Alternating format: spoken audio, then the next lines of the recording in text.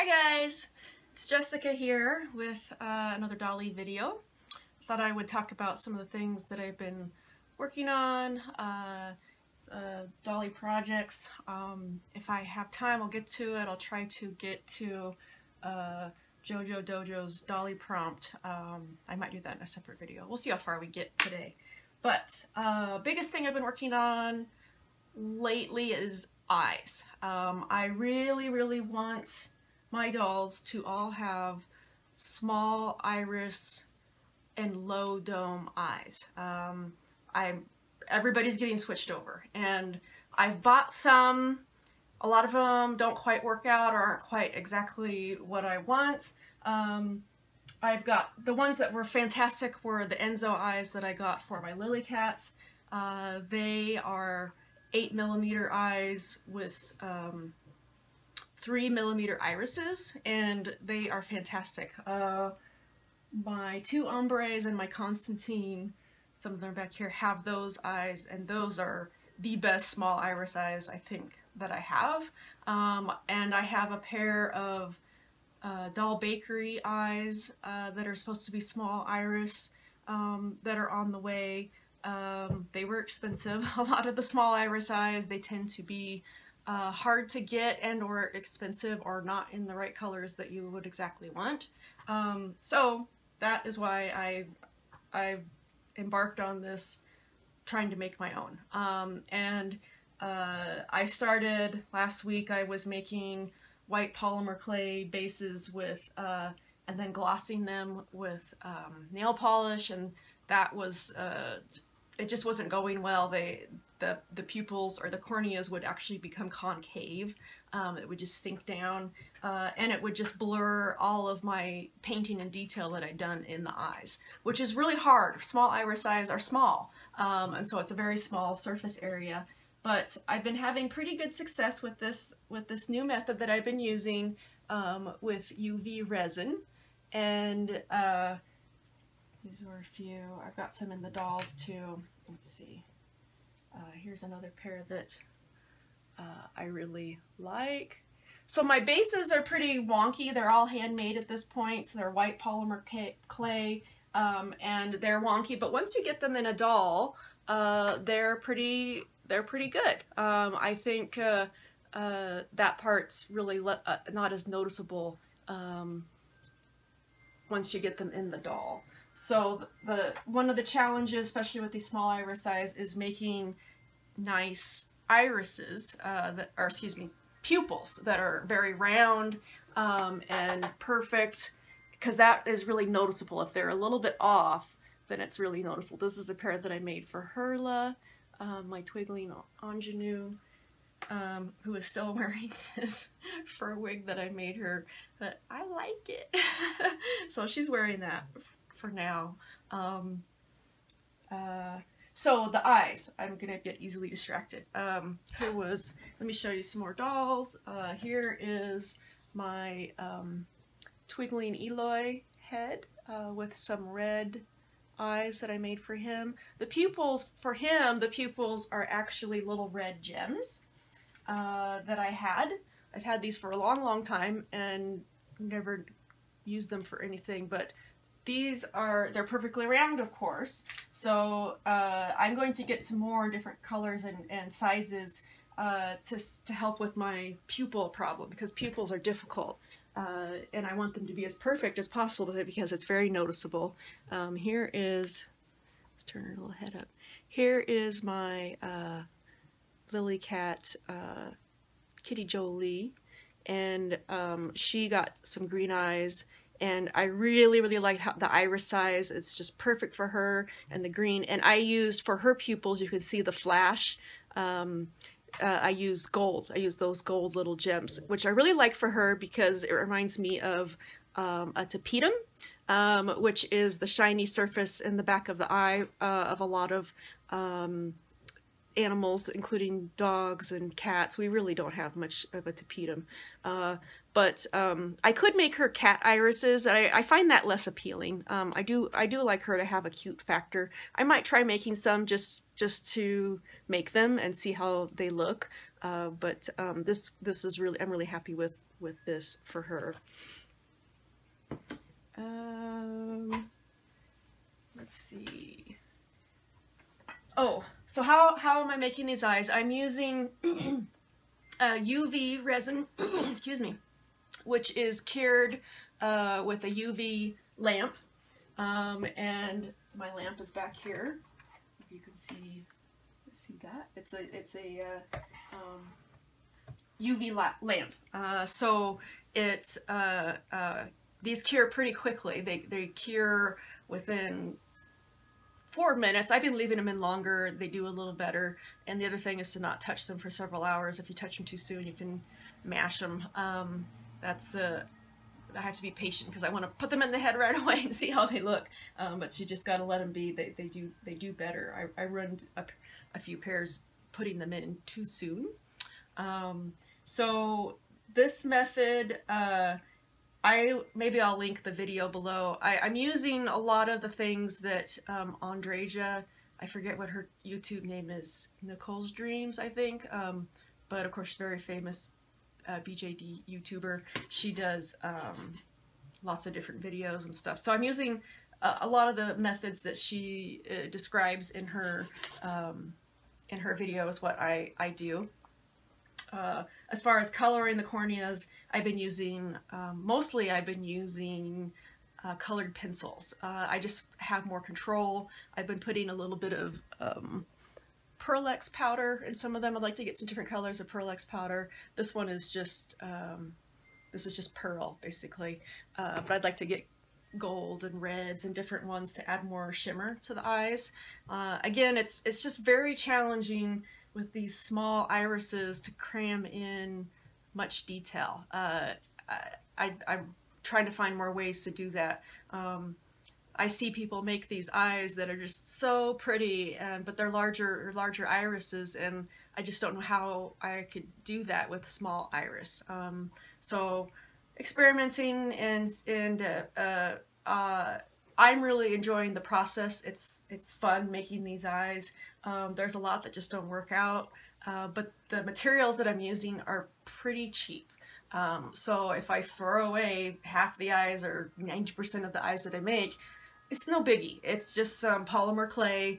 I use Sculpey 3, white Sculpey 3 to make the bases, and colored pencils, which I already have, and some of these gems. So maybe I'll buy some more of the gems, and that might make things a little more expensive, but really I'm not too concerned about it. The other thing is that Andreja's video, she goes through this process of glossing the base, the white polymer clay base. She uses this process for glossing that prior to even painting them for the eye, and I don't do that at all. I thought at first that it might be a bigger deal, but once you get the eyes in the head, I really don't notice that if they need to be glossed. So I don't know, maybe I'll experiment with that process and see, you know, maybe they do look amazingly better. I found that I haven't really noticed that much. So, oh, we're at 8 minutes and I've hardly gotten through any of the topics I wanted to talk about. Next on my list is the blushing. I've been working on, I've never blushed any of my dolls. I've wanted to blush them. And so yesterday I worked on my Lily Cat Constantine, and I swear that the blushing that I did on her faded. Faded from yesterday. I don't know if that's what happens, but I swear that it's not as noticeable. Her butt's really cute, but I won't show that. I kept it subtle because I didn't know how it was going to look. So I may add some more layers just to brighten it up, especially for the camera, because it looks pretty good in life, but it just doesn't even really show up on the camera at all. So I'll probably work on that some more. But it's not as bad as I thought it was to do. So I may blush more of my girls. I was feeling a little adventurous, so Neela has all these extra different heads. This one, I think this one is supposed to be her sad face.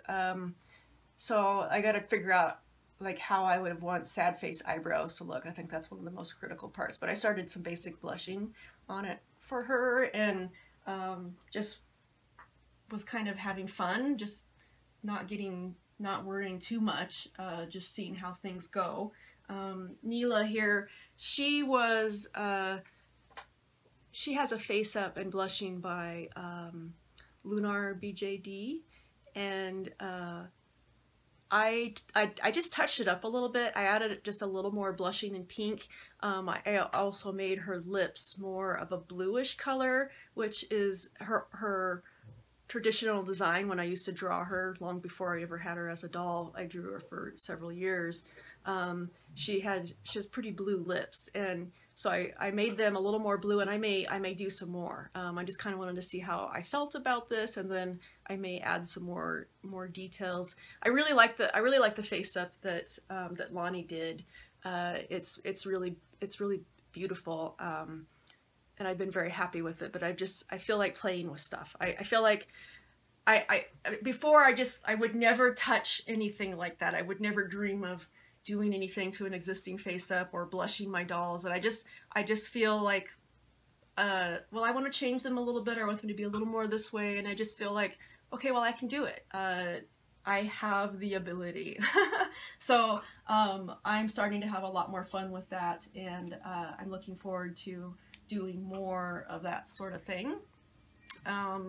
It's time. I mean, I have so many things that I want to do. I would like to make some wigs too. I'd like to, my first experience with that didn't go so good. I was using Teeswater wool, and I made some of the mistakes that first time wig makers make, and I know that. I think I could do better. I just never went back to it. Again, it's just time. There's lots of projects and things I want to do, and I just don't have time to do them all.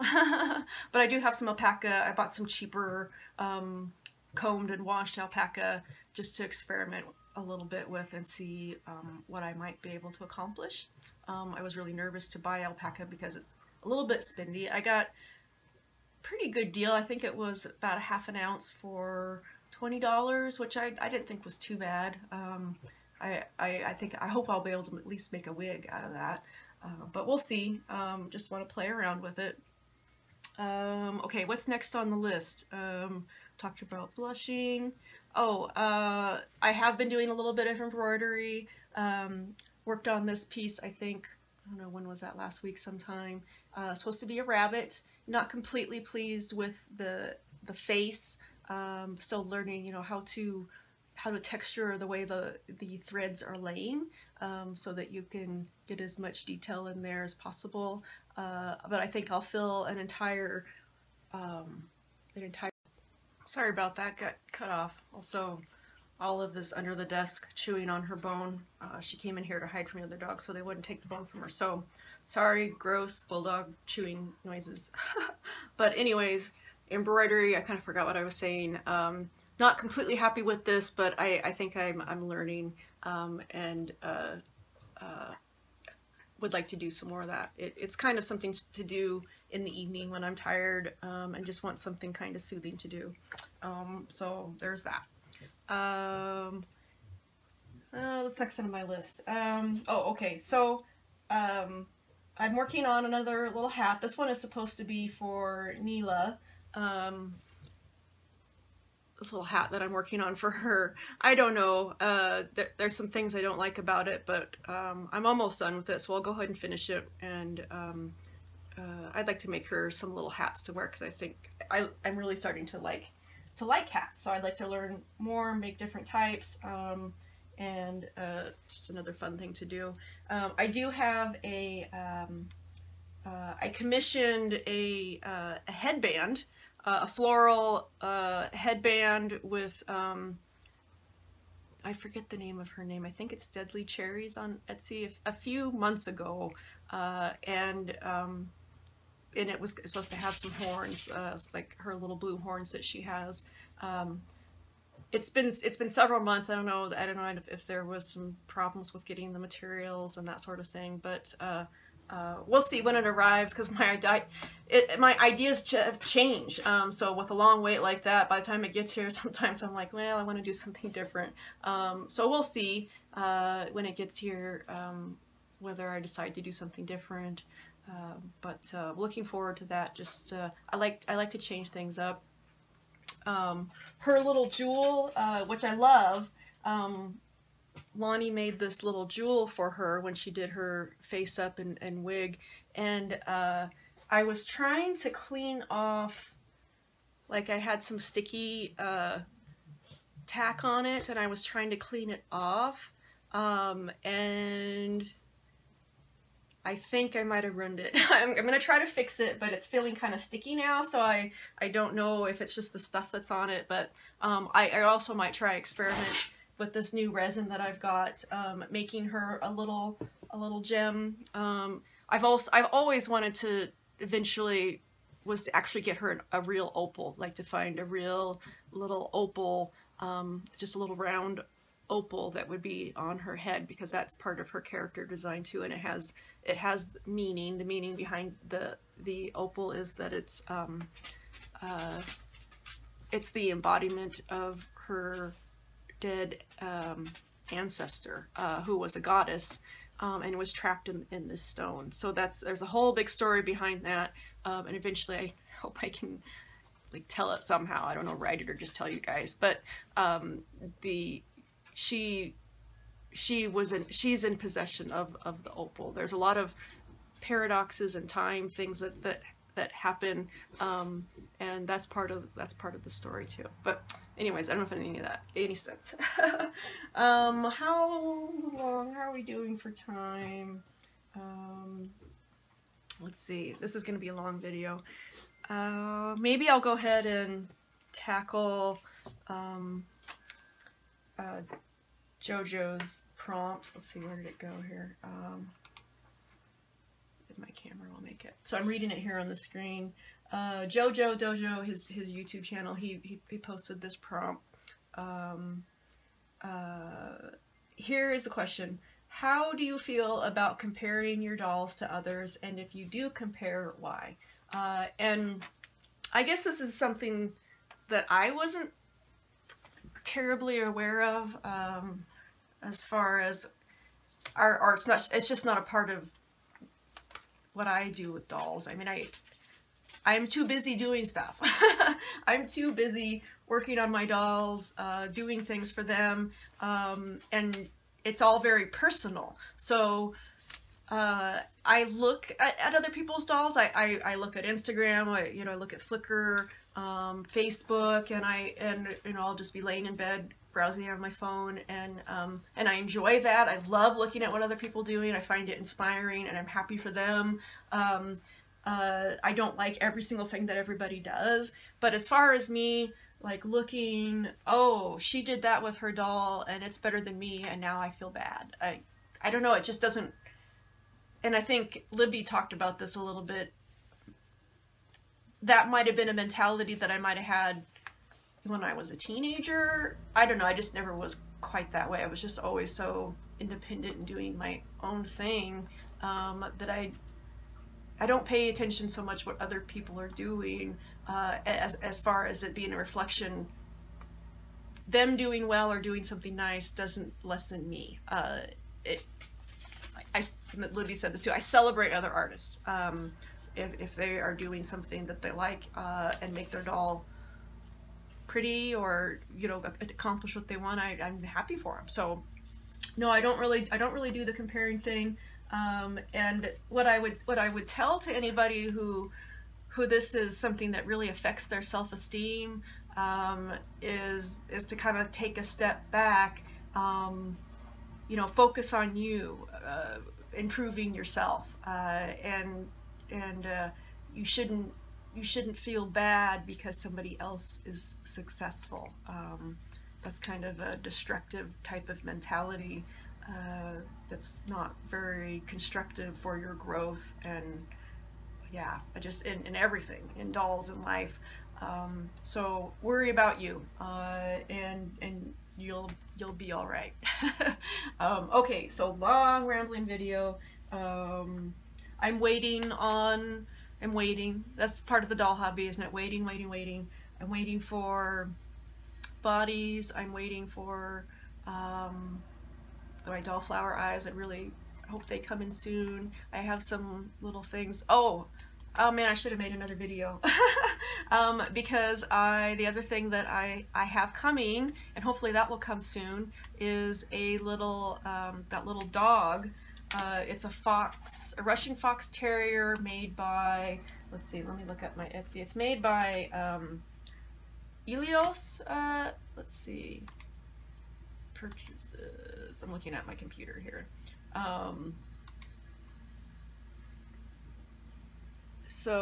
We'll come in here. I don't know, can you see that? Look at my messy desk.